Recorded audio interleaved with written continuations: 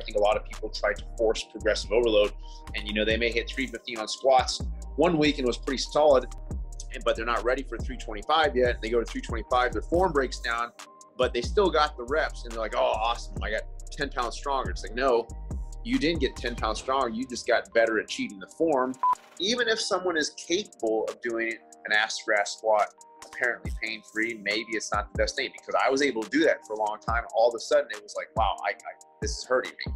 And there really is no science to suggest that we need to go to extreme positions in order to be able to handle those. I'm not against the body being able to go into these extreme positions, but save them for when you need them, rather than using them so frequently that it now breaks the body down, and then when you need it, you don't have it. People want to feel great, they want maximal health, but they often don't want to put in what it takes to get there. They don't want to sacrifice, those little extra things on the side that they want to hold on to.